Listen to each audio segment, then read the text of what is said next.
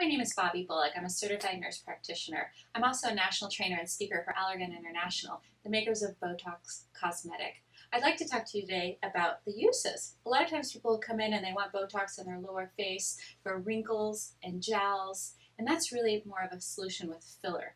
Botox is designed for around the crow's feet, between the eyes, and the forehead.